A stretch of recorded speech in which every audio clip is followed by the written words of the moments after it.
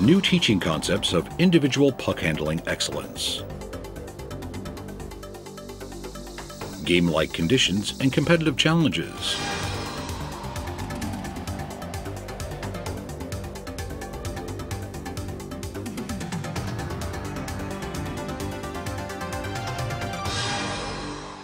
the Variable Goals Training Model, VGT, creates game-like conditions and competitive challenges. For the last 7 or 8 years now, we have been perfecting a new and innovative way to challenge young hockey players to stimulate their reading and reaction skills and puck handling creativity under genuine, game-like conditions. We call this training method Variable Goals Training, VGT.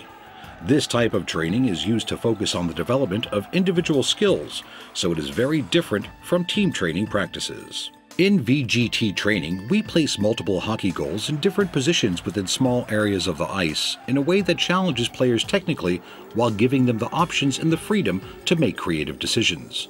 The goal acts like imaginary opponents that the players have to beat. We have developed a number of different arrangements of the goals that are designed to replicate certain game situations.